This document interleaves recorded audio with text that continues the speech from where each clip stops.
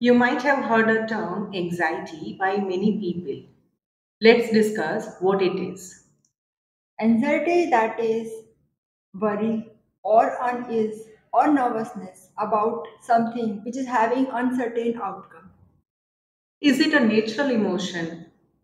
Yes, it's natural, but when it is excessive and it affects your day to day or normal activities, then it's a problem.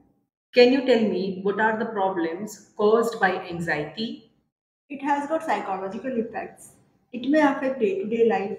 It may produce psychological effects like irritability, difficulty in concentration. The student or the person cannot cope up with the situation, and it may lead to depression also in severe cases.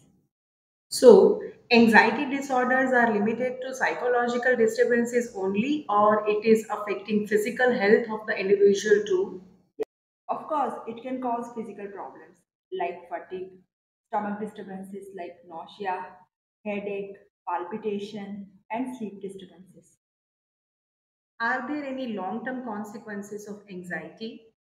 Yes, it lowers the quality of life. It may also have long term consequences like heart diseases, hypertension. Patient may have GI disorders like irritable bowel diseases, reduced cognitive function, and depression. So, anxiety is physiological, it's a natural emotion, but it shouldn't stay that long that it start affecting your physical or psychological health. Thank you. Thank you.